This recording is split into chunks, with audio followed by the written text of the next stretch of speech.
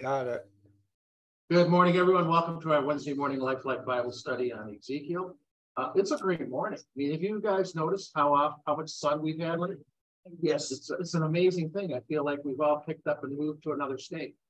Going to be warm today, but it's nice and cool in here, and that is a blessing.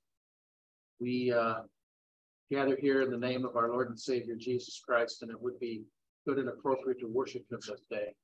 And so let me cue up our opening hymn. I still have it here. I'm not sure if you've sung this before. I know there's a version. This is one of those hymns that you can sing in place of reciting the Apostles' Creed. I don't know that this is a version we've sung, but it's more extensive than the other one. So, being led by a professional voice, let's give it a shot, shall we? Oh, we begin in the name of the Father, and of the Son, and of the Holy Spirit. Amen.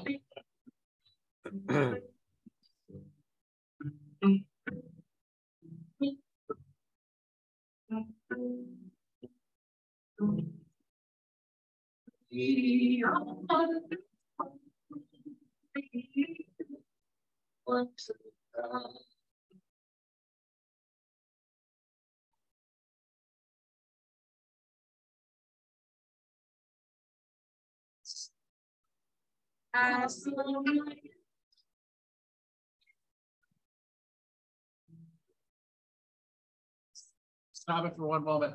I'm not sure I set this up right. Jill, can you hear it at home? Yeah, I didn't think so. Let's try this again. Sorry about that. They're showing up. It wasn't showing up before? No, it was black. We all believe in one true God.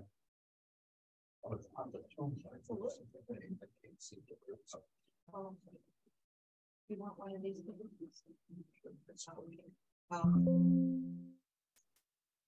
I heard some music. All right, we're going to try it again.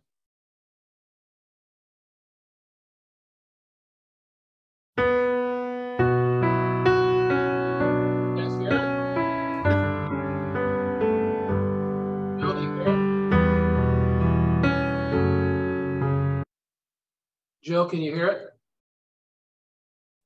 Yep, we hear it and we see it. Very good. Here we go, everybody.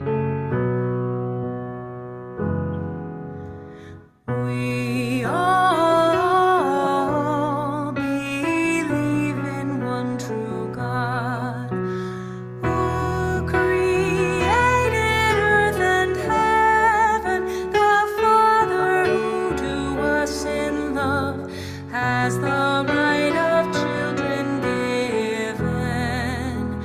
He in soul and body feed us.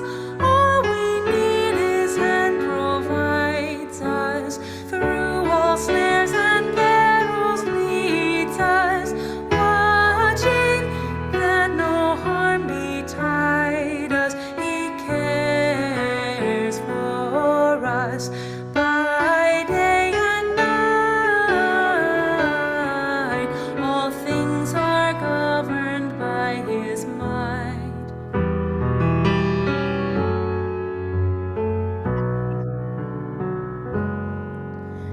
We all believe in Jesus Christ, His own Son, our Lord, possessing an equal Godhead, throne and might, source of every grace and blessing.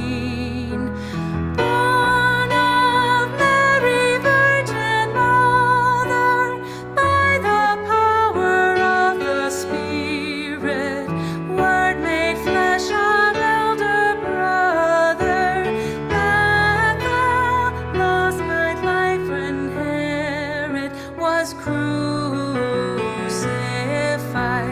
for all our sins.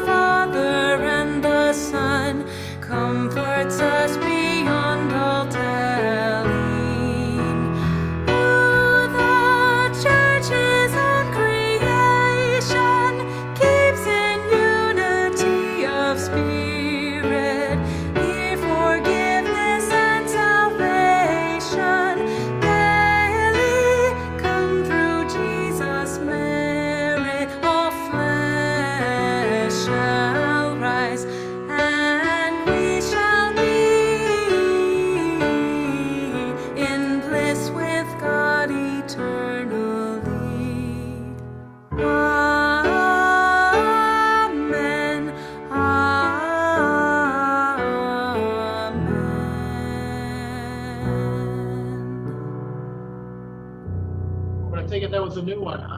Beautiful word.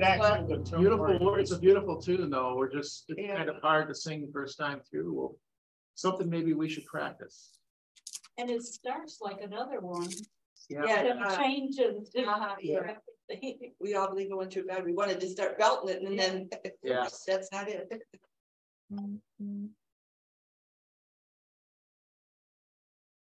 Let's continue on with our time in worship.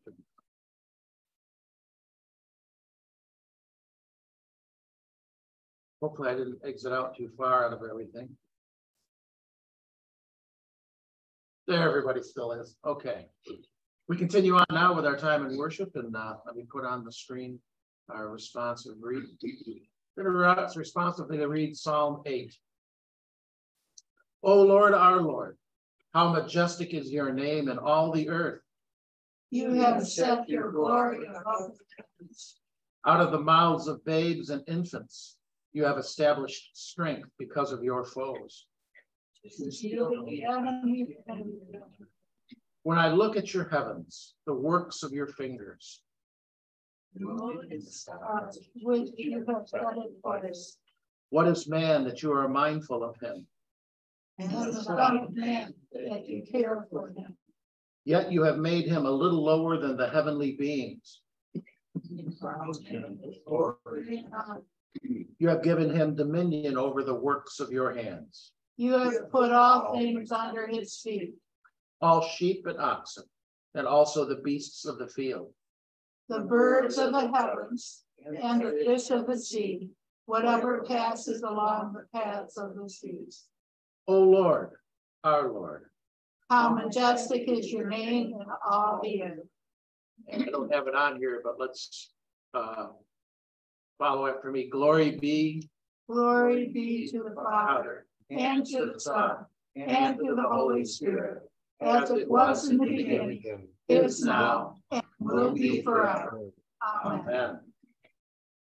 Good job, everybody. Let's pray. Gracious God, Heavenly Father, how majestic is your name. How majestic and wondrous is the works that you do in my life and that you've done in each person here. Those that are gathered here in the fellowship hall, those that are Zooming from home, and those that might watch this later on. You know who all they are, and you've planned for their presence. Lord, may your word bear upon their hearts and minds. You know better than anyone what they need to hear. May something from this Bible study lift them up, encourage them in their faith, and help them in their witness. Lord, in your mercy. Hear our prayer. Lord God, be with all those amongst us who are mourning at this time, including the families of Emily Burr and Nancy Miller. Grant them your hope and your strength through their faith in the resurrection. Lord, in your mercy. Hear our prayer. Be with our dear sister Bonnie. Grant her healing and comfort, and also strength as she mourns the passing of Ken. Lord, in your mercy. Hear our prayer. Dear Lord, be with our dear sister Faith. We're so thankful that she is here and that she is healing. We ask that you would continue that healing in her life. Grant her patience and strength as you work that out. Grant her complete restoration of sight. Lord, in your mercy. Hear our prayer. Lord God, we give thanks for all of the men here that are working outside for our yard crew. We give thanks that they have servant hearts they're exhibiting love and care they have for this your house. Be a watch over them, be with them, and keep them safe. Lord, in your mercy. Hear our prayer. Lord God, we give thanks for Al's son, Jason, who was hospitalized with blood clots. We're thankful, Lord, that they've been dissolved. And when it's time, when you know it's time, we ask that he would be released from the hospital and be restored completely to health. Lord, in your mercy. Hear our prayer. Lord God, be with me. During a very, very busy week, grant me guidance and strength. Lift me up, body, soul, and spirit. Help me to fulfill all of my vocations, both as pastor, as husband, as father and grandfather, and as neighbor and witness to you. Lord, in your mercy. Hear our prayer. Lord God, we appeal to you on behalf of the leaders of our nation. Grant them wisdom. Grant them the ability to take care of this problem with the debt ceiling, with all the other problems that are going on in the world. Be with our president and his advisors. Grant him wise advice that comes from you. Lord, in your mercy. Hear our prayer. Lord God, be with Ron and Karen. We ask that you would Be with Karen during this doctor's appointment, and that it would serve to grant her wise and sage advice that will, the end result being that she will be restored completely to health. Be with Ron as he stands by her side. Lord, in your mercy. Hear our prayer. Be with us now as we prepare to approach this study, Lord. Grant your Holy Spirit to speak into each one of our hearts and minds. Thank you, dear Jesus. And all God's people respond. Amen. Let's pray now the collect of the day. Almighty and everlasting God, you've given us grace to acknowledge the glory of the eternal Trinity by the confession of a true faith, and to worship the unity in the power of the divine majesty. Keep us steadfast in this faith and defend us from all adversities. For you, O Father, Son, and Holy Spirit, live and reign, one God, now and forever. Amen. You can see our worship this morning has a tinge to the Trinity. That's because, bonus question, what is this Sunday coming up? Trinity Sunday. Trinity Sundays. We go green. We're going to stay white, I believe. Yeah, it's supposed to be white. This Green Sunday. happens. Sunday Yeah. after Trinity, we go through This, green. right. Green forever after that. Yeah, you'll be second grade. Yeah. our for whatever reason, the pyramids that we have for Holy Trinity have a lot of green in them, and they really shouldn't. I think they're from Redeemer, but we have 2 funerals coming up which are white, so I think we may stay white. I don't know. We'll be green for a long time. It'll be green for a long time. Anyhow, those are what we're talking about as liturgical colors. Being a liturgical church, our pyramids and my stoles change to respect the color of the season. And all of those colors have symbolic significance as far as what the season is about. Nice job with the red the other day with the children's message. Yeah. I think there's a lot of people in the congregation that needed that. Yeah, because they don't very necessarily know that. That's very educational. Red, yeah, red, the color of Pentecost. Anybody else know what we use red for? What other holidays? Reformation. Reformation. Palm Sunday is kind of a red. It's not supposed to be the same color as Pentecost, but it's kind of an orangish red for whatever reason, Palm Sunday. And when pastors are ordained and installed, we all right. wear We have the Holy Spirit come down. Yeah. It's very good. Okay. We are on day number 4 in our Ezekiel Bible study. We might even get through day 5 today. We'll see. We haven't cracked open the book of Ezekiel yet, but I would hope that by our next gathering we will. This is still, we continue our preparation. And so we've talked about beginning the political climate, what was going on in the nation of Judah and in Jerusalem when Ezekiel was prophesying over an exile. And then we talked about a couple of the offices that he fulfilled. We talked about the office of the priesthood because he was a priest that was never ordained. We talked about how he would look at holiness and those kind of priestly things, and also how he would feel because he saw things from a different light, a priestly kind of light. And now we're going to look at the office of prophet because he is a prophet. And then if we get to day 5, we'll look at symbolism because Ezekiel uses a lot of symbolism, kind of along the same lines in Revelation, how that is presented. With that in mind, we begin day 4, and let's start off by reading Deuteronomy 18, 15 to 22. I'll put that on the screen for us.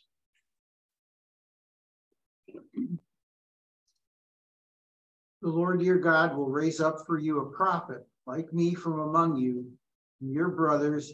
It is to him you shall listen, just as you desired of the Lord your God at Horeb on the day of the assembly, when you said, let me not hear again the voice of the Lord my God, or see this great fire any more, lest I die.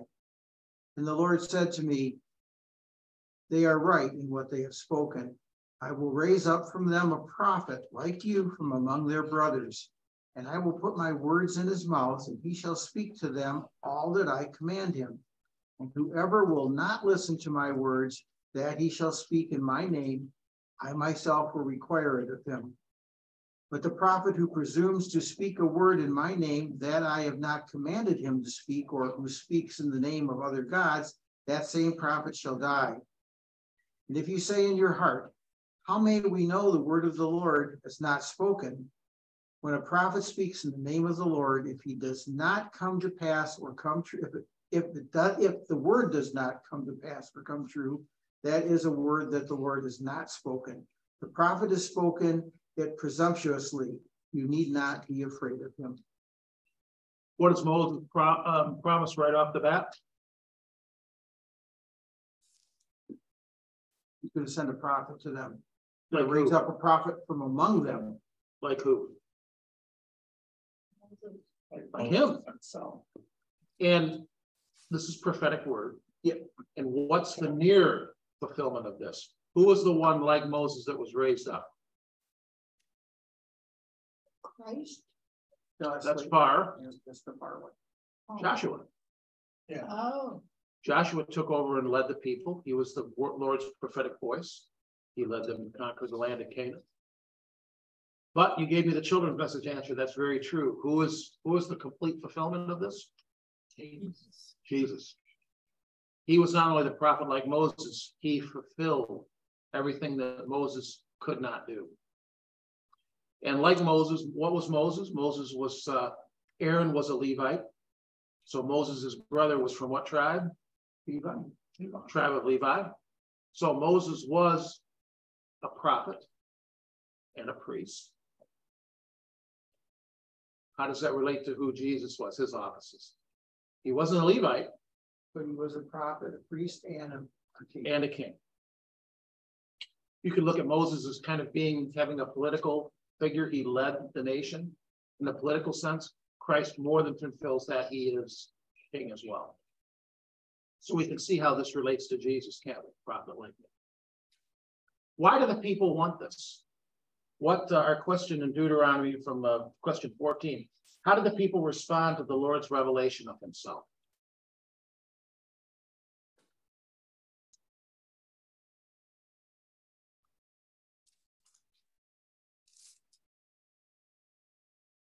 Verses 16.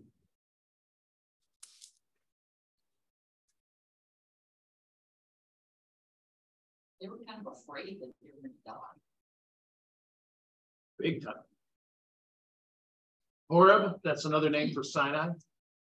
As I understand it, Sinai is kind of the name of a mountain range. And Horeb might be more a specific mountain in that range. Kind of like the Black Hills, or what's the western ones? The Rockies, the Rocky Mountains. But in the Rocky Mountains, there are specific peaks.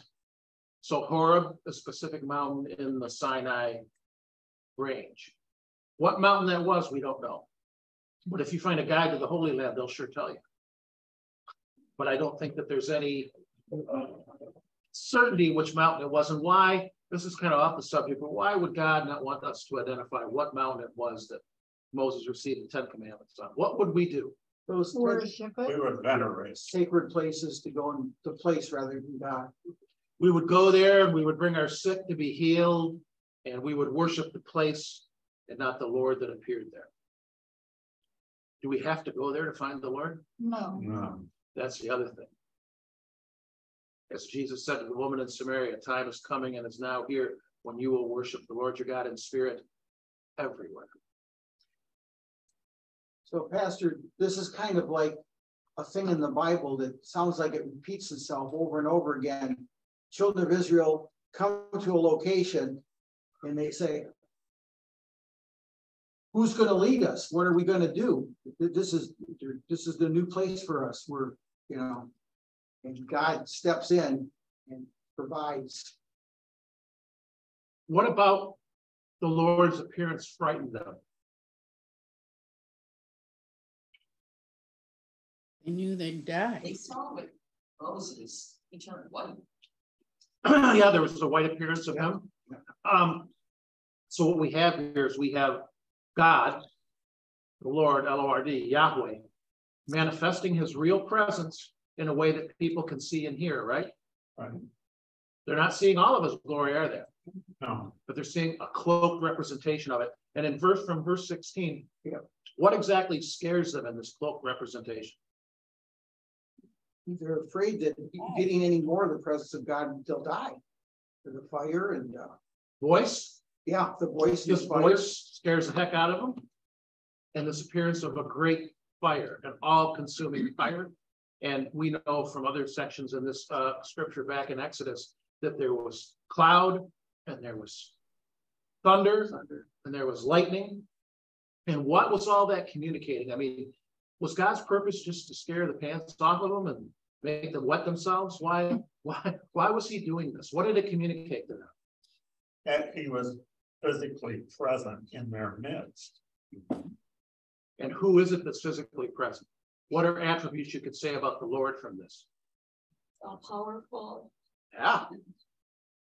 Mighty and powerful and scary.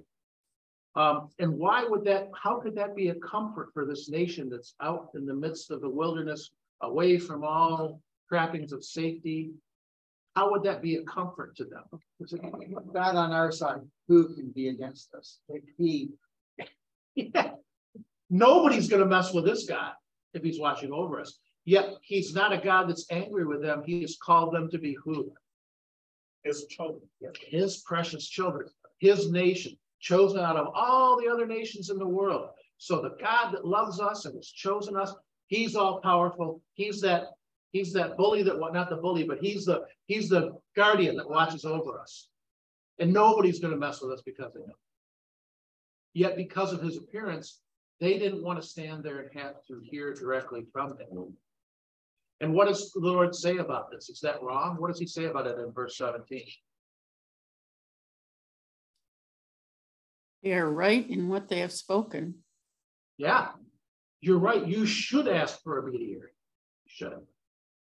Because I've already provided it. And that mediator for them is Moses. But he's going to raise up another mediator to come. We know that's near Joshua. And there'll be others to come after him. Samuel would be one. But the end result is Jesus. He fulfills that mediator perfectly, doesn't he? How can he fulfill it in ways that Moses never could? Moses couldn't die for our sins. Right?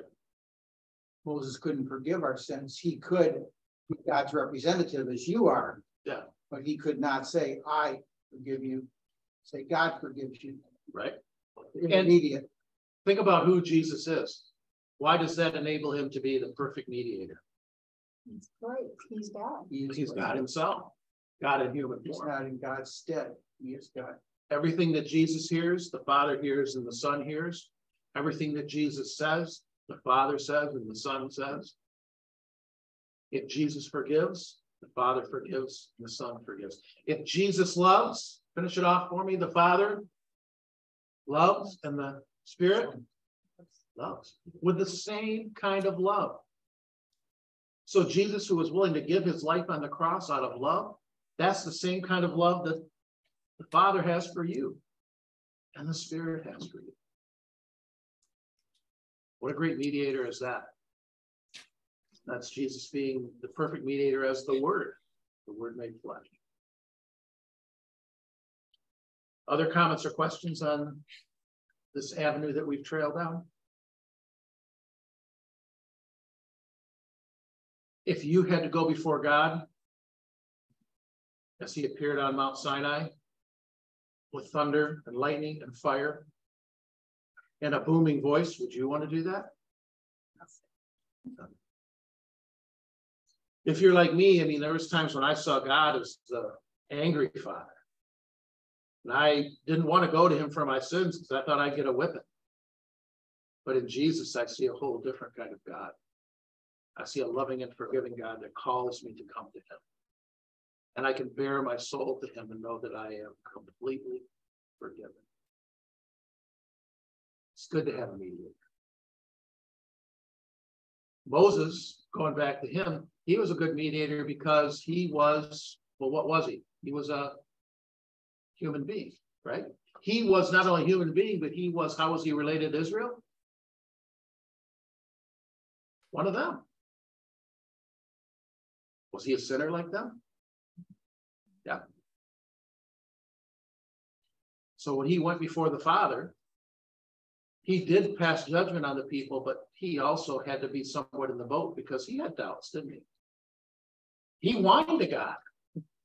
What are you doing putting these people on me? If you think back to our Old Testament lesson from Pentecost Sunday, he was the reason why the Lord sent the 70, gave the Spirit to the 70 elders, is Moses was whining about having to lead them. I don't want to pick on Moses too much. I'd been whining too. But Moses wasn't perfect. And for that, he could be a good mediator for the people because he was in the boat with them.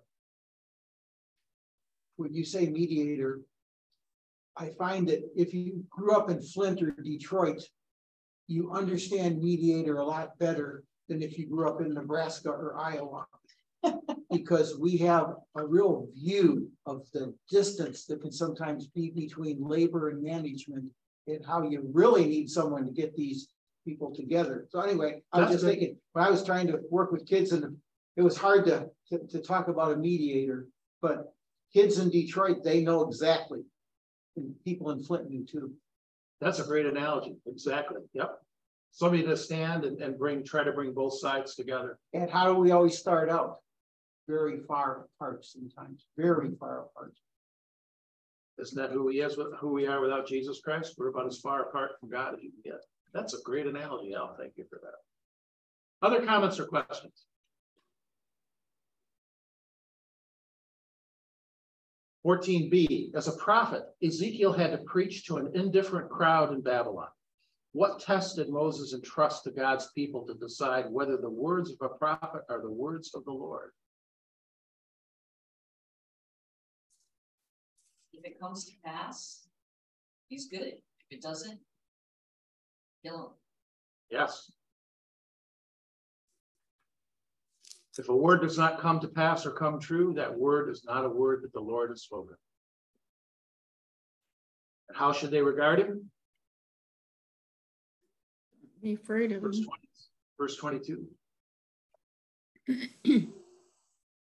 Don't be afraid of him.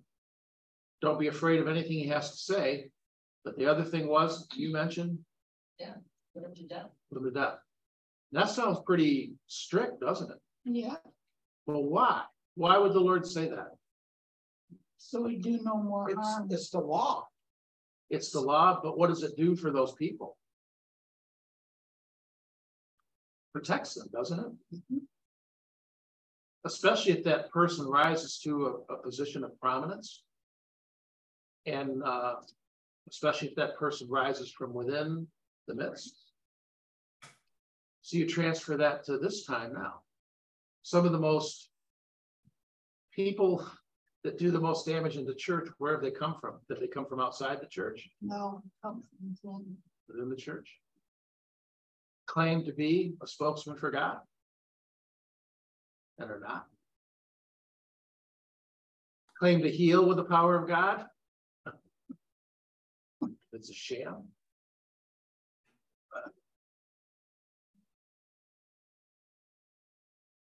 Other than seems to be holding there.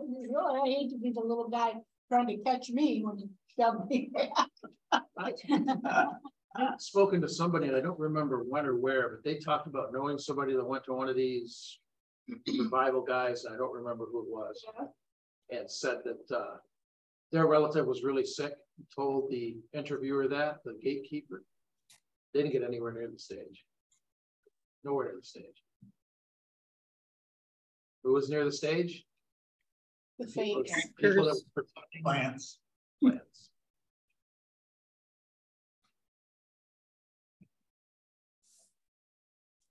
We still have those false prophets among us today? Yes. Oh, yeah. Yes, we do. I could go to my favorite whipping boy, but I'm not going to. All you got to do is love. Jesus wants you to have a great life now. Fancy cars. What's that? Fancy cars. Yeah. Yeah. Two of them, both of my favorite whipping boy, my favorite whipping girl, all have jets and fancy cars. All right. But What's that? Stop. I said, stop, Tom. Yeah. You and me both. Jeremiah, we're asked to turn to Jeremiah 31. A little bit later on in the Old Testament. Jeremiah 31, verses 31 to 34. So Jeremiah was another prophet. You could call him one like Moses. He was the prophet that was working at the same time that Ezekiel was. Jeremiah was working still back in Jerusalem and in Judah, while Ezekiel was over in Babylon. Jeremiah witnessed the fall of Jerusalem, witnessed Babylon coming in and destroying the temple to the ground and marching everybody off. Jeremiah 31, verses 31 to 34.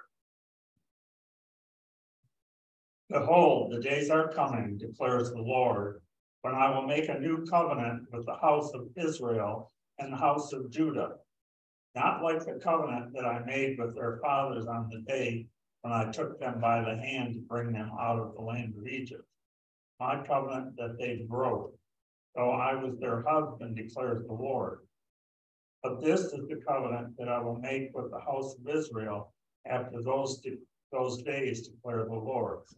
I will put my law within them, and I will write it on their hearts, and I will be their God, and they shall be my people. And no longer shall each one teach his neighbor and his brother, saying, know the Lord, for they shall all know me, from the least of them to the greatest, declares the Lord. For I will forgive their iniquities, and I will remember their sin no more. The days are coming, declares the Lord, when I will make a new covenant with the house of Israel and the house of Judah. What was the old covenant that he was talking about, that he made with their fathers? That would be Israel when he took them out of Egypt. There was a covenant that he made with them at Sinai. Then there was the covenant that had to do with them receiving the promised land. It's between the two of them, that between God and man. You will be blessed if you worship me, but if you don't. There was a condition there, wasn't there? I will be your God, meaning I will supply everything you need, food and water, and I will give you the promised land, but you shall worship only me. Believe only in me, worship only me. That was a conditional covenant, right? And what does Jeremiah say? What does the Lord say through Jeremiah about how they did with that covenant? They broke it. They broke it. And here you have this connection between idolatry and adultery. I was their husband. They were not faithful wives. They left me to worship other gods. Goes back to Flint and the Union talk. What do you do after you arbitrate? You mediate. You come up with a contract. And that contract is binding. Yeah. By both sides. If one side breaks it. And because God's perfect and we're not, what's he doing? I'm going to make a new covenant with you guys. But even the old covenant, was it just one time and he was done with them? No. No. He forgave them. Even though they broke it. And raised them up. Broke it and broke it. And even then, he gave them the sacrificial system because he knew that they wouldn't be faithful to all the commands, so they could receive his mercy, grace, and forgiveness. All they had to do was do their part.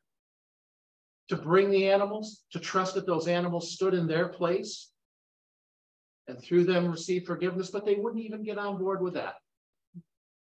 And not to knock them too bad, if we were back then, we probably wouldn't either. So instead of that, what is Jeremiah saying? What's God going to do? Make a new covenant. And he describes it here, doesn't he? Look at what he says. Who's doing all the work in this new covenant? I would. The Lord. I would. I will put my law in them. I will write it on their hearts. I will be their God. No longer shall one teach his neighbor, know the Lord, for they shall all know me. For I will forgive their iniquity. I will remember their sin no more. I. All blessings. So what kind of covenant is this? Covenant of grace. God does it all. In the latter days. When were the latter days? Is that before Christ? Those coming days came with Christ. Remember, Jesus says, he talked about a new covenant, New Testament, in my blood, shed for you. Jesus is the author of this new covenant. Mhm. Because of him, our iniquities all forgiven. Yes. Because of him is our sin no longer remembered. Yes. How about this, know the Lord, for they shall all know me. How do you know the Lord? The Holy Spirit. The Holy Spirit working through the word. He's called us by the gospel. So from the gift that Jesus gave on Pentecost and afterwards to each one of us, the gift of the Spirit, through him, this covenant comes to us. That's how we know the Lord. Before the Holy Spirit came, they had to read, they had to study, they had to understand, they had to have explained to them. I mean, we have that too, but they didn't have the Holy Spirit in them the way that we do. Who, even if I'm not here preaching to you and you're not doing Bible study, can you read the word? Mhm. Can the Holy Spirit speak to you? And then use the things that happen in your life, help draw you closer to him, to be life examples of what you learned in Scripture.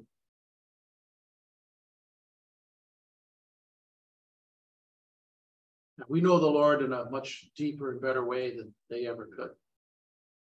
Yeah, the sermon a while back, remember the This Little Gospel Light of Mine song? Yeah. What was the hope? How are we different?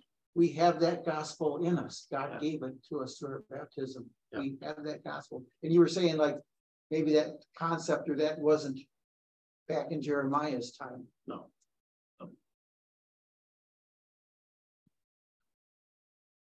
These are the latter days, and we know the Lord differently through Jesus Christ. Just in Jesus himself, we know the Lord in a way that they never could, don't we? Because he is the Word made flesh. Questions or comments on this so far?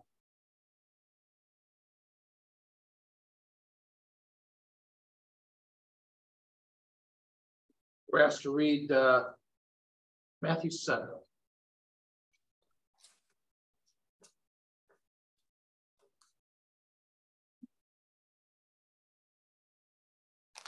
Matthew 7, and we'll start off reading verses 1 to 5.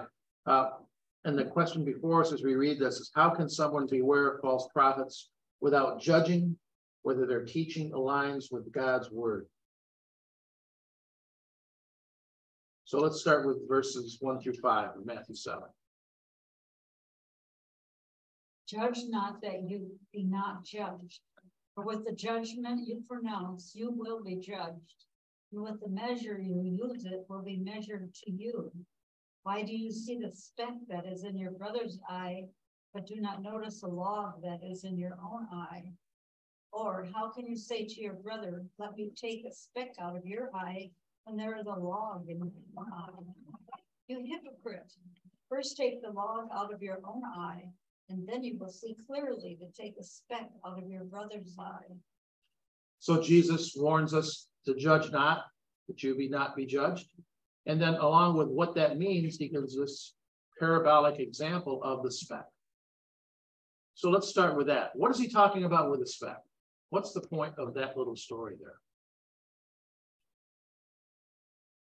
How do you see a speck in your brother's eye and ignore the log in your own? What does that mean? A lot easier to see the fault of somebody else than to see that you might do the same thing or worse yourself. And that same fault, with what degree do you see it in other people that you don't see it in yourself? Oh, you see it big time. Huge. And if I even acknowledge that I have that fault at all, is it the same? Oh, no. You might do it a little bit, but nothing like they do. If they mention it, oh. So how do you take the log out of your own eye? What does Jesus mean there? Look carefully at your own self. Yep, Tom? Confess. Yeah, you're both right. Look carefully at yourself, examine your own self.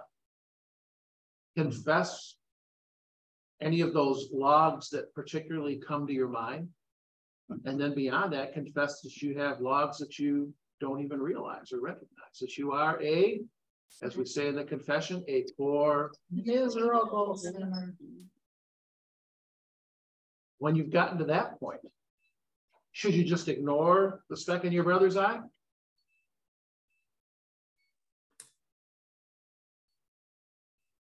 Not necessarily. What does verse 5 say? First, take the log out of your own eye, and what then? And you will see clearly your brothers. Yeah. It's not that we're not supposed to help our brother or sister in Christ, but first, look to yourself and realize how you are. And how will that change your attitude to go and speak to your brother or sister? Compassion. Humility. Knocks you off your high horse? How about it would be, if you go to your brother after you've taken the log out of your own eye, it's kind of like standing in a mirror and you're really seeing yourself. You're yeah, I don't see Al. Al's the one that's got the speck, but I'm looking at him the same as I see myself. Yeah. You see him to be a poor, miserable sinner just like I am. And he needs the grace and love of Jesus Christ just as much as I do. Otherwise, I rule over him, right? I'd say, Al, you know what? You just need to shape up, man. You are a disgusting piece of... That's me standing over him, judging him, isn't it? Do I have any place really judging him? No. Who judges Al? And who judges me? God does.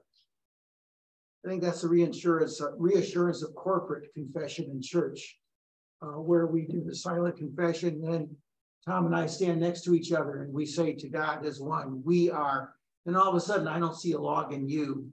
I don't see, the speck in the log because we're in the same boat. In the same boat. Lord, we all have logs. Remove the log from mine, from Al's, from Tom's, from everybody. It's a great leveler. Yeah. We're all. We're all in the same family. Yeah. And every family has its difficulties. And so I can't put myself above you, but I don't want you to be below me either. But when we're there, what do we have in common? We're poor, miserable. Very good. Verse 2, for with the judgment you pronounce, you will be judged. And the measure you use will be measured to you. Are we judged? Who are we judged by? The people too, they judge us too. But mainly from God. Yeah. And how does God judge us? As forgiven people. But he see, there's the ticket. When he looks at us, he doesn't see us. Yeah. He sees Jesus. Yeah. And so when we look at other people, how should we judge them? Forgiven by Jesus, just as he has forgiven me. As much as I want grace and mercy, because I know I'm a poor, miserable sinner, if my brother confesses that too, I want him to have that same grace and mercy. I want him to be judged by that same grace and mercy that Jesus gives to me. We say it in the Lord's Prayer about forgiving. Forgive others just as we have been forgiven. Yeah.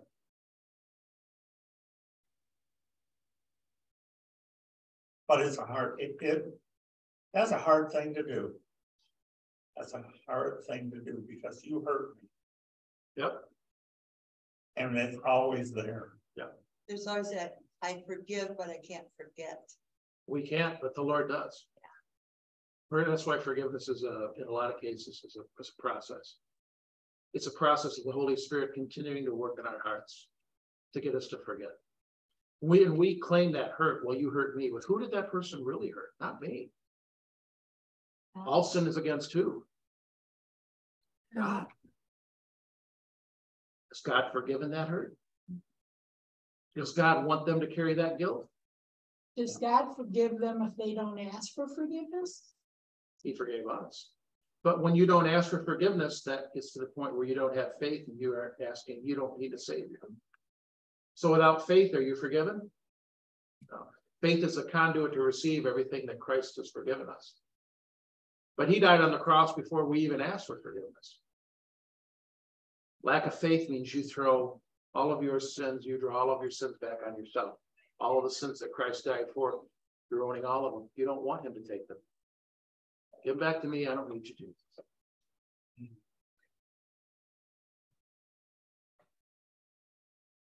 Did I answer that question? We're pondering and. I was gonna say, Yeah. thanks for giving us. Yeah. There was something there. Obviously, the Lord doesn't want me to pursue it, though. Guilt and forgiveness. If God has forgiven them, do we have any right to hold anything against them? If all sin is against God and he's forgiven? No. But that doesn't mean we have to allow them to continue to abuse us. That's correct. Forgiveness is not the same as trust.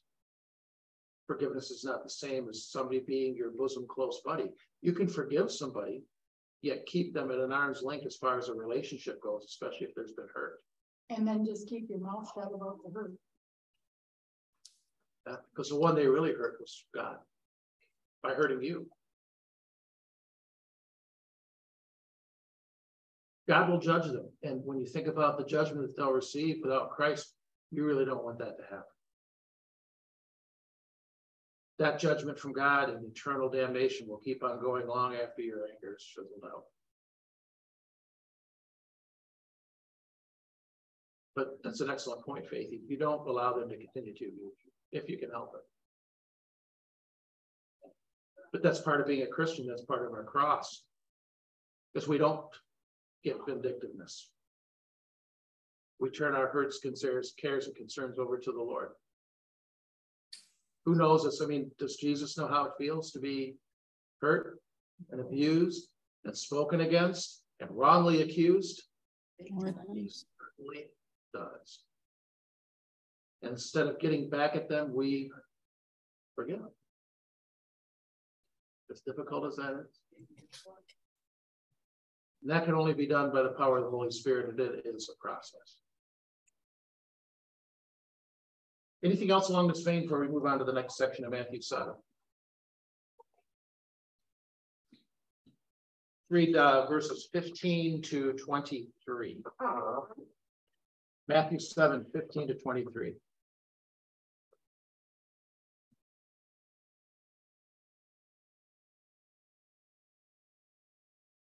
Beware of false prophets who come to you in sheep's clothing, but inwardly are ravenous wolves.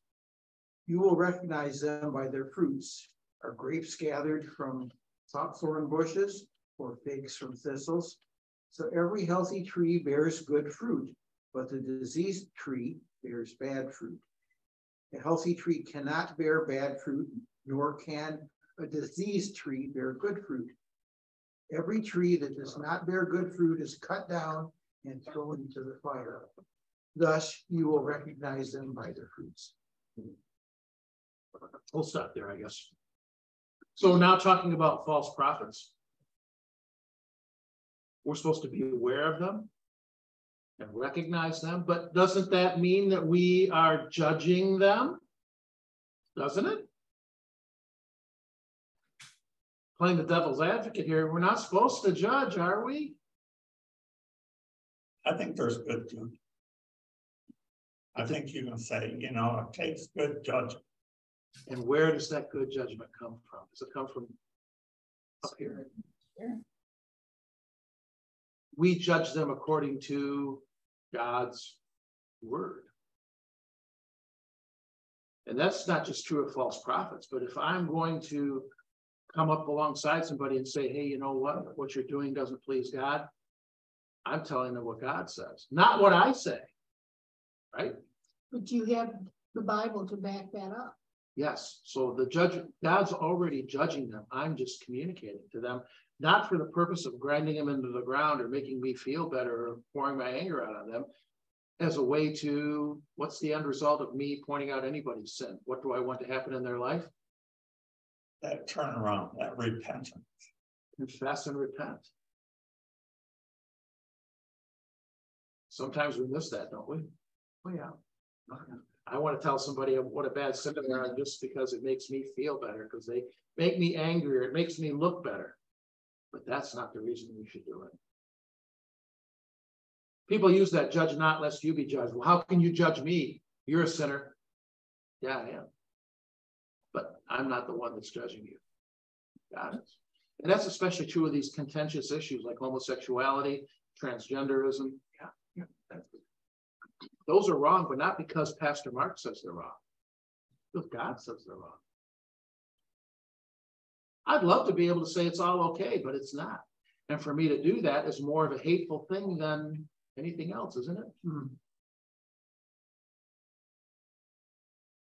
Lifestyle sins are hard.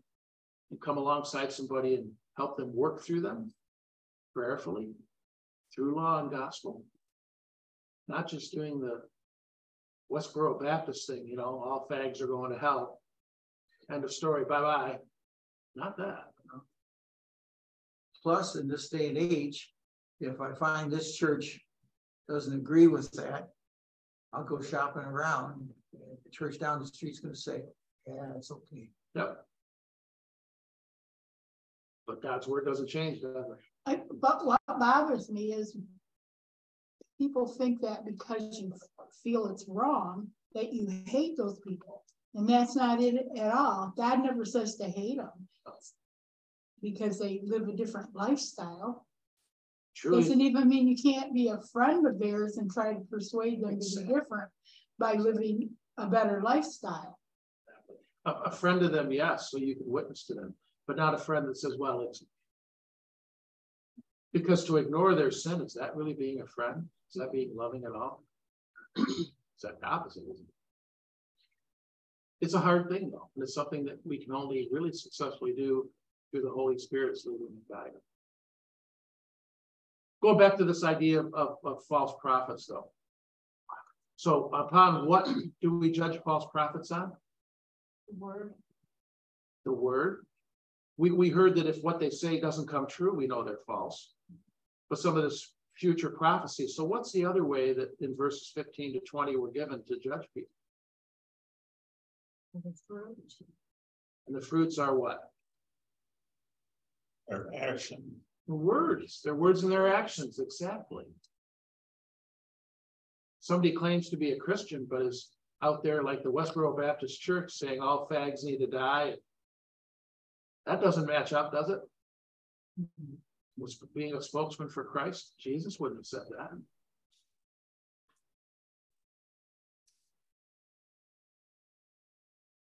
Let's read this next section, verses 21 to 23. Okay. Not everyone who says to me, Lord, Lord, will enter the kingdom of heaven, but the one who does the will of my Father who is in heaven. On that day, many will say to me, Lord, Lord, did we not prophesy in your name and cast out demons in your name and do many mighty works in your name? And then will I declare to them, I never knew you. Depart from me, you workers of lawlessness. Is everybody that calls himself a Christian going to be there on the last day with us? No. Is everybody that preaches like they're a Christian and says they're a spokesman for God going to be there? No. No. So my favorite whipping boy comes to mind. Joel. He preaches a good line, doesn't he? Popular message. So does Joyce. Yeah, I wish it were true. I wish that that's what God desired, is all of us have success and happiness in this life. There was a TV show that I just watched. And the fellow was in his car and he kept turning the radio dial and he kept listening to prophets, the religious guys on talk shows, on TV and on radio. And he was very upset because the ones he was listening to didn't tell him what he wanted to hear. Until finally he got a channel and he said, oh, now I can do what I want to do because this guy says God said I can do it. Maybe I'm getting too far adrift here, but no, sometimes we listen for the false prophet and we say, okay, someone from the church said it's okay. A true prophet of God is probably going to say something that does upset you because God's word, God's law upsets us, and it should. What God commands in his law is the exact opposite of what my sinful heart wants to do every single stinking time. We want to make God our own sometimes. God in my own image, right? Yeah. Well, okay, this God agrees with me, but then we weekly say, "Oh, I agree with that." Did you know Scientology has their own channel on TV now? No, really? Mm-hmm. It does on my TV. I have AT&T. So I'm like, are you kidding me? Well, and it's Scientology, and it's all different programs promoting their. they got a ton of money. They're tax exempt. They shouldn't be, but they are. Yeah.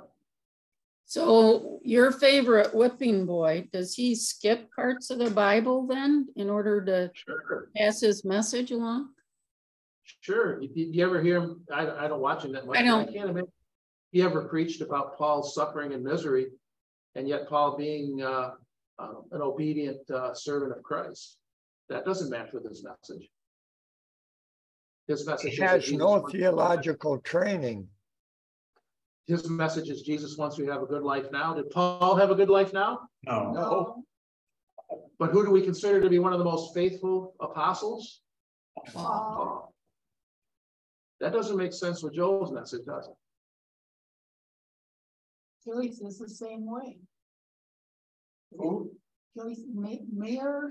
Oh, Joyce Meyer. Yeah.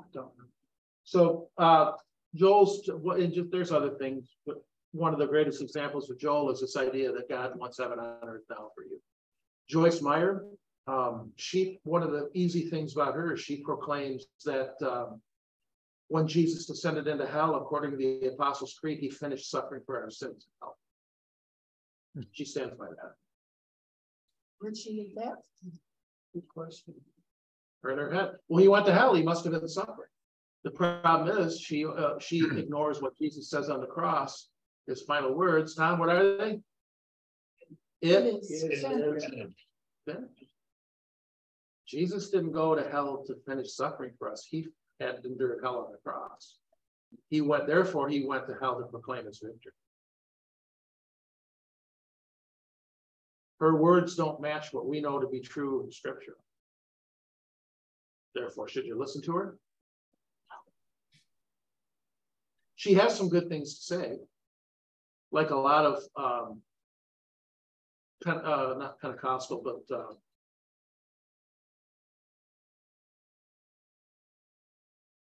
churches that are not Lutheran, Protestant churches.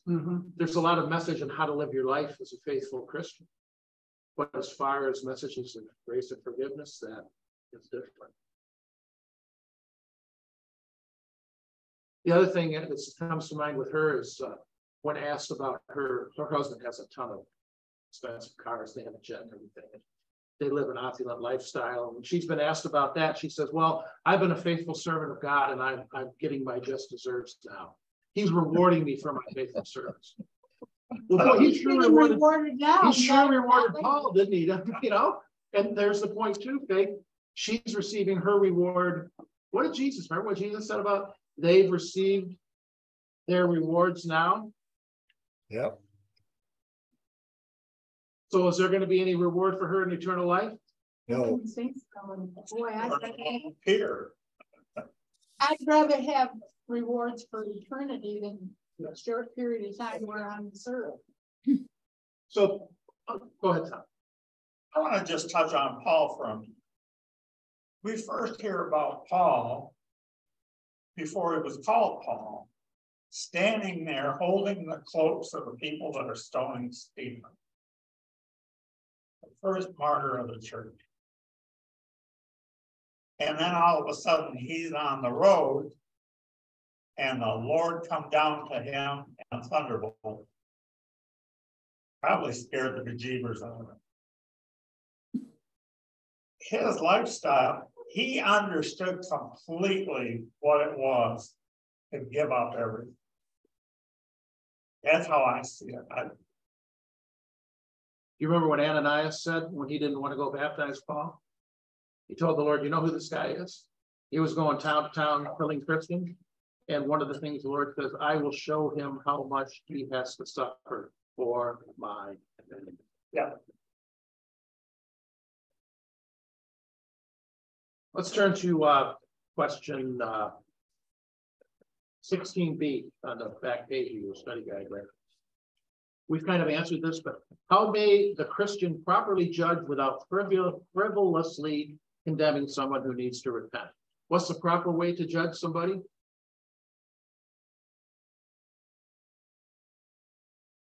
With the word. According to the word, so we're judging according to God's judgments, not our own. And the best way to do that, keeping in mind that they have a log, we have a log. I think one of you already said this, is when you want to go talk to somebody about being a sinner, climb in the boat with them. It's not you're a sinner. We are sinners. And I struggle with things too. I'm no better than you. In fact, I'm no better than the people out there in the world. The only difference is I know one who makes me perfect, and that's Jesus. That's the difference. And I want you to have that same faith, that same forgiveness that I have.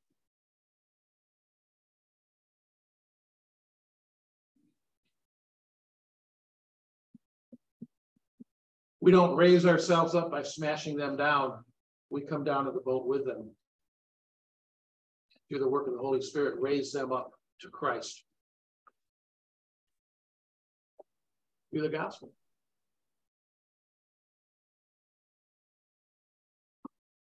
Questions, comments? Just in case you think you don't have a right to judge, you do. But judge by getting in the boat. Judge them as the Lord judges you, with grace, mercy, and forgiveness. The other thing to keep in mind as we preach the law is many people we encountered might already be afflicted by the law, if not the law preached, the law not preached. So we keep that in mind. We don't need to be Baptist ministers and preach hellfire to everybody before we preach the gospel. And that's a hard thing to judge, and that's once again where the Holy Spirit comes in as we go and talk to people and minister to them, ask the Spirit to guide us.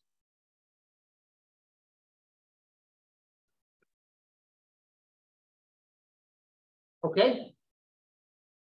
Let's see if we can move on to day 5. And we've got some Zechariah 3, which we need to read 3:6 to 4:14.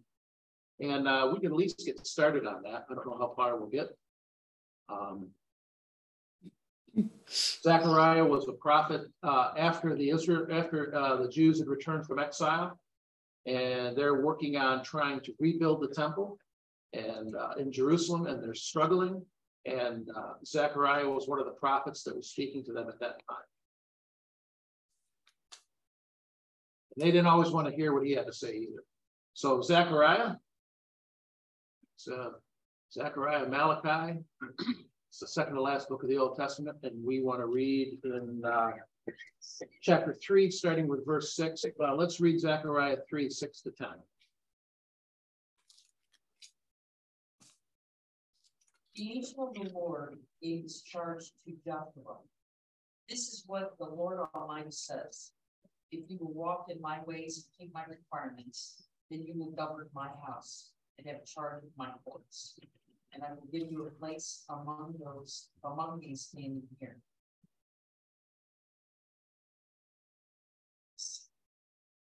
Verse 10. Verse 10. Okay. Listen, O high priest Joshua, and your associates seated before you, who are men symbolic of things to come. I'm going to bring my servant branch. See the stone I have set in front of Joshua? There are 7 eyes on that one stone, and I will engrave an inscription on it, says the Lord Almighty, and I will remove the sin of this land in a single day. In that day, each of you will invite his neighbor to sit under this vine and fig tree, declares the Lord Almighty. So here we have somebody who is speaking prophetically, using a lot of symbolism. It's kind of hard to understand,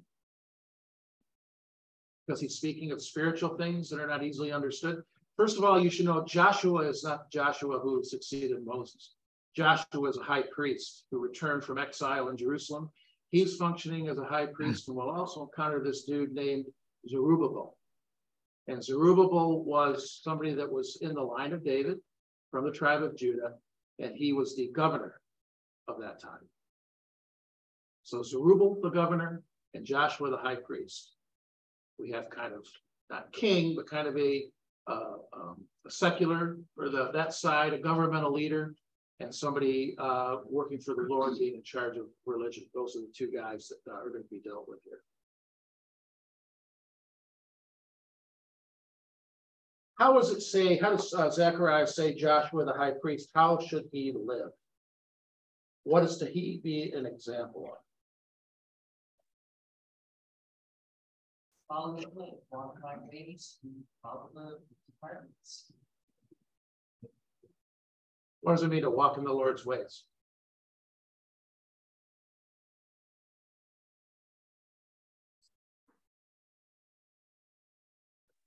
We lead a sinless life. Of course, you can't lead a sinless life, but as closely as possible. Follow his commandments. Mm-hmm. And part of his commandments are when we sin, at that time, what should they have done when they sinned? Ask for forgiveness. And through the sacrificial system. Regularly offer up sacrifices because regularly they sin. So not claiming to be perfect, realizing you're not perfect, but making use of the grace and mercy the Lord sends through the sacrificial system. And as a priest, would it be important for him to demonstrate that for the people? Yes. Probably more so. How does that match somebody like myself, pastors today? How am I supposed to live? The same way. Not claiming to be perfect. A private confession, an absolution. Joining you in corporate confession and absolution. Reading and studying God's word and asking forgiveness. And when I mess up with you, what should I do? Ask for forgiveness. Ask you, be honest about it. And as I try to do when I preach to you, I climb in the boat. It's not you are sinners, we, I, and you. I try to be in the boat with you.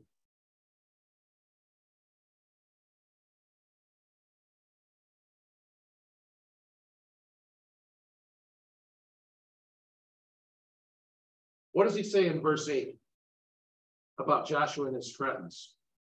What are they supposed to be?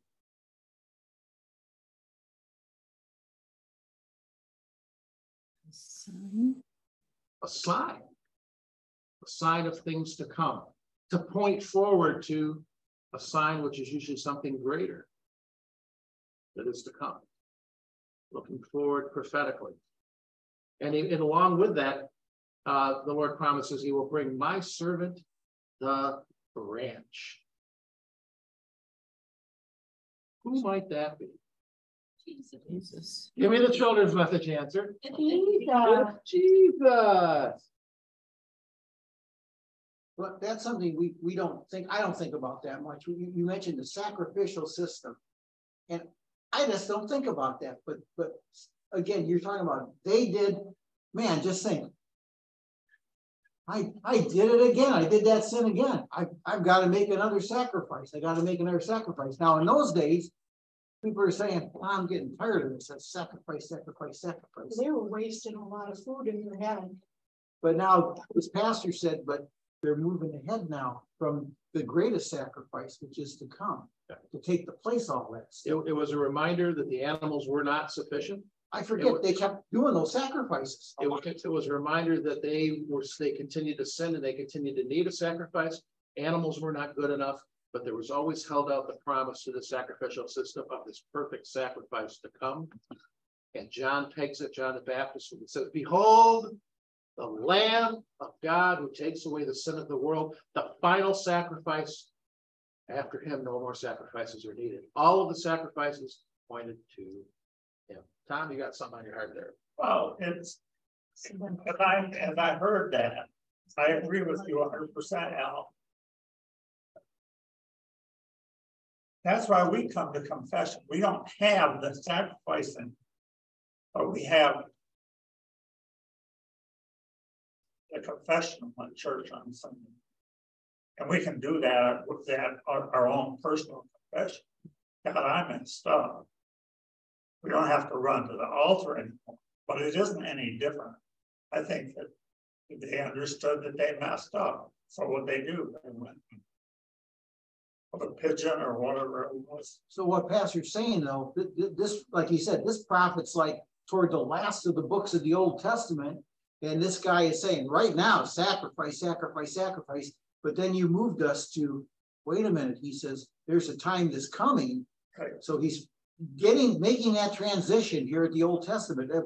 That's what you're telling us, if I'm listening right? This is all pointing, yep. Some of it is for now, but something is all pointing forward. And that's especially where the branch comes in. So we said the branch is Jesus. Do you remember what Isaiah said about a shoot from a stump?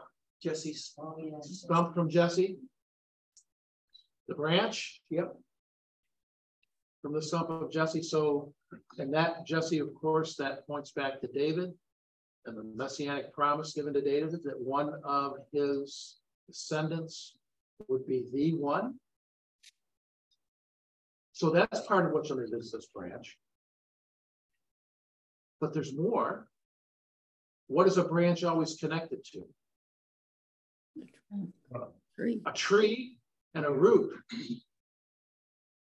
And who is the tree that Jesus is connected to? God. And that means in all Jesus did, what was he doing?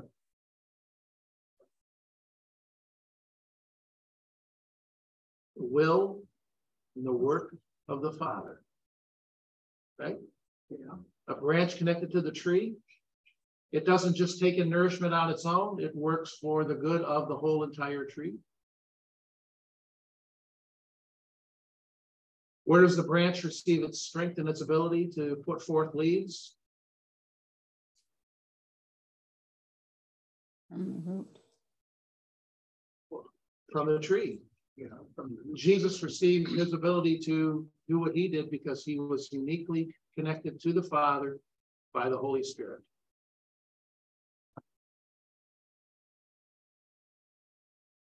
And that goes along with another thing. The purpose of the branch is to carry out the will of the root, the will of the tree, the will of the Father. And everything Jesus did carried out the will of God, wasn't it?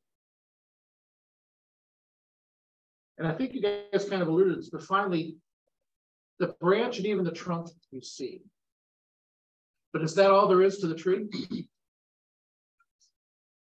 Compare the roots to what you see. If there were no roots, there would be no tree. Aren't the roots normally greater, spread out in the ground to anchor that tree? Yeah. You just can't see them. You can see Jesus. But what about God? Far more to God than what we could ever understand or fathom. Just like you can't see the root system under the ground, but you can see the tree. And if the tree's big and huge, you know that's got to have a pretty substantial root system to support it. Mm-hmm. Jesus we can see. And through him, we know all that we need to know about the Father. But we know that there's far more about God than we could ever understand. Luther called it the invisible God. Don't try to peer behind the curtain of what's not been revealed. Trust in what has been revealed, and that's Jesus Christ.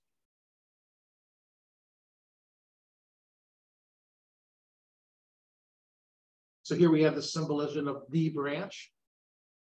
And how were Joshua and his friends going to be symbolism or pointing to the branch? Joshua was a high priest. How does that point to Jesus, the branch? His priestly. Yeah, through his priestly functions. Jesus will fulfill those functions in a way that's greater than Joshua ever could. Joshua was charged with encouraging people to continue building the temple. And some of those people, when they got back, they wanted to build their house. Let's get our house built and then we'll do the temple. No. Build God's house first. And he'll take care of you building your house. Focusing people back on God when they wanted to focus on themselves. Is that a job Jesus did?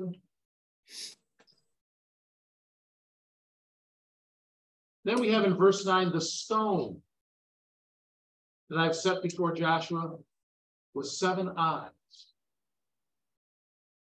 How does a stone prophetically relate to Jesus?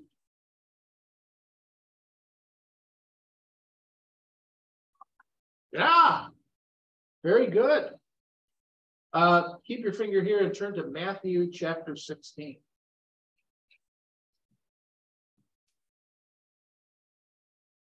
Matthew chapter 16, and we want to read verses 15 to 18.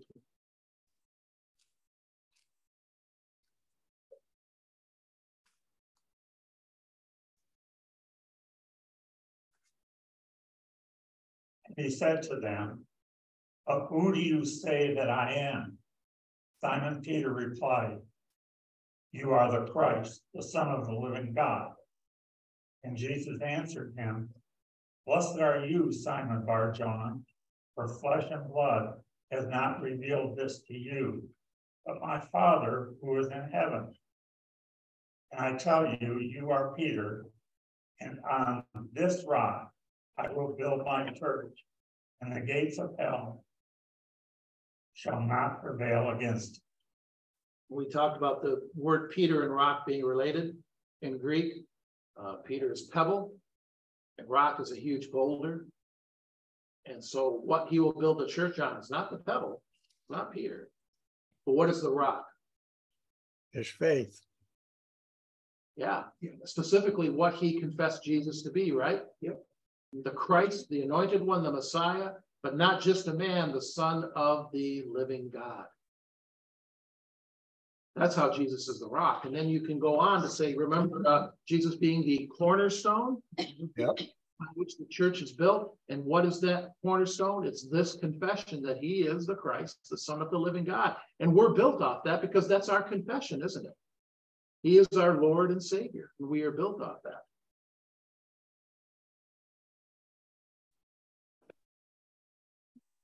I often wonder how many people realize when they start singing Rock of Ages. That's song that's sung, even in secular, in the secular thing. People sing that. It's like, what do people think that means? I never know. I can never answer that. Yeah. Probably don't get it all the way, do they? No. Let's turn back to Zechariah chapter 3. So we've got this rock, this stone set before Joshua, and it has 7 eyes. Those of you that are part of the Revelation Bible study, what does the number 7 mean? Complete. And what is the function of eyes? See. All seeing. All seeing. So this rock, and 7 is also associated with the Spirit, the 7th-fold Spirit in Revelation, which is the Holy Spirit, who is everywhere in the world and sees all. So this rock has the Spirit, knows all, and sees all. Is that a way to point to Christ? Yeah. And connected with that stone, I will remove the iniquity of this land in a single day. Now, what is that prophetic of? If the stone is Christ, filled with the Holy Spirit, how was the iniquity of that land removed in a single day? The cross. At the cross, when Jesus died. And he said at the end, it is finished.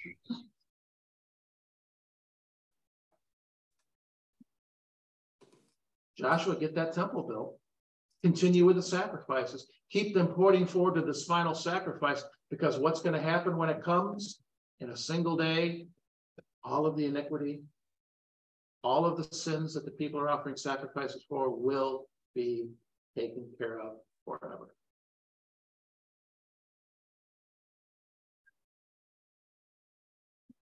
One of the purposes of looking at Zechariah, and if you've been in the Revelation study, you're aware of this, but a lot of prophetic things were very symbolic, so it could speak to things that were happening at that time, but also point forward to a greater fulfillment to come. So we can see now this is encouragement once again for Joshua to keep the temple, build the temple, keep the people faithful, reinstitute the sacrificial system, but not just to do that, just to be busy work, because they need to remain in faith and pointing forward to something greater to come, and that greater thing is Christ. Questions, comments?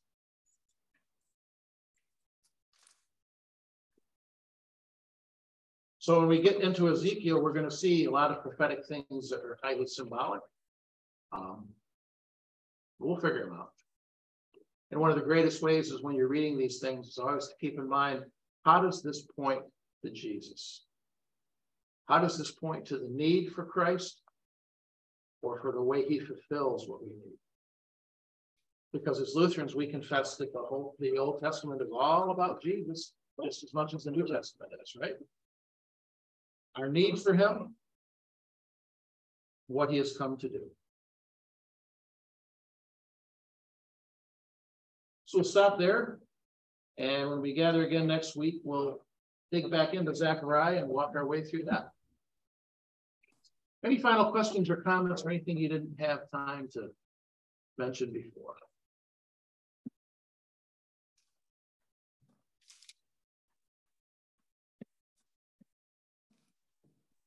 You're all pondering. Did I leave you behind in the dust somewhere? No, good stuff. I think there's a lot to be thought about. A lot to ponder. Yes. Good. I'm still here, but I'm No trying problem. to figure it out. Ponder away, and may the Holy Spirit help you with that. And if there's any way I can help be more clear or explain things better, let me know. Questions. Questions are always good, and there's no stupid question. Just one, and I was going to ask this the other day, and I didn't. What is the meaning of theologian? It doesn't. Theo is about God. Right. So it would be the study of who God is through the scriptures. Study of God's word. Yeah, especially taking that word and applying it to our lives.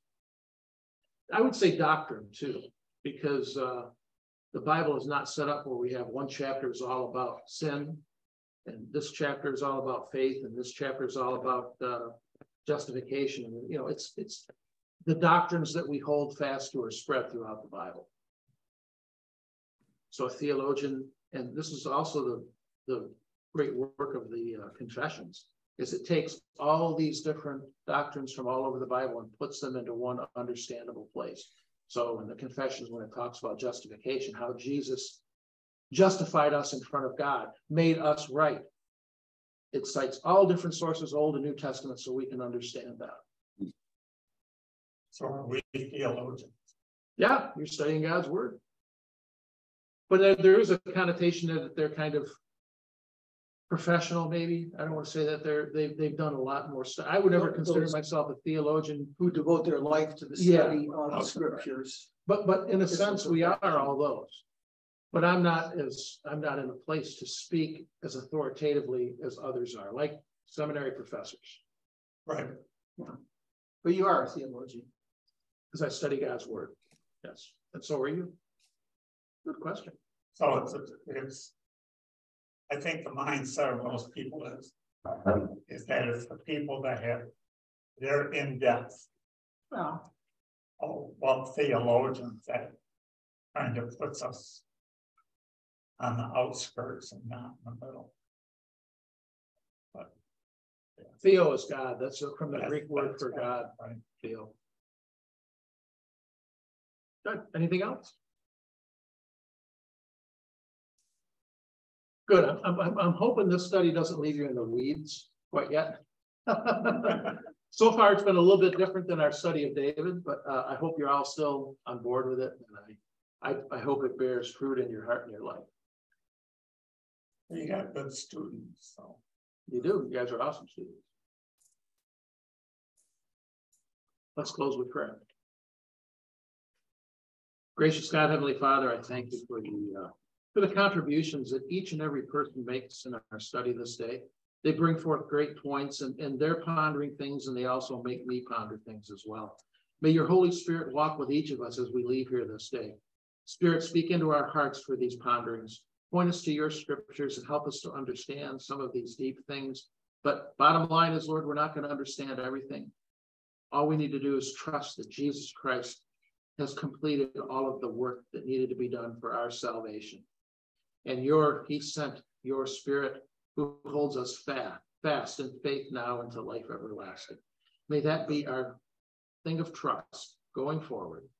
And it's in your name we pray. Amen. Amen. Thank you all. We'll gather together again this evening for Revelation. Those of you that won't be here, we'll see you on Sunday. Oh, by the way, we have a baptism on Sunday. Oh, it's not just Holy Trinity. In fact, we have 2 baptisms, Father and Son. Hey, great. That's so great. Take care, y'all. Okay, y'all. God's blessing. Bye. Bye, Jill. Bye. Y'all.